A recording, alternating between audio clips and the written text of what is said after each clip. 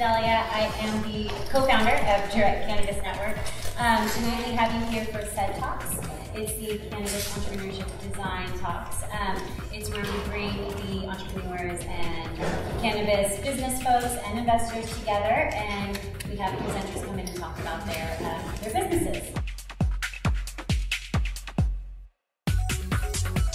I feel as though that there's a lot of people who don't have the amount of information that we have in this room.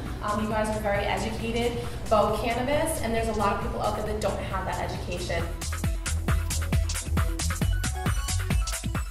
So now, how will you define cannabis? And I began getting phone calls from cannabis physicians all over the state of California saying, "What are you doing? I want to know what you're doing." Here with NG Magazine. We're a brand new business-to-business publication based in San Fernando Valley. I want to thank everybody for coming tonight. I didn't realize it was going to be such a big turnout. I would have brought more samples.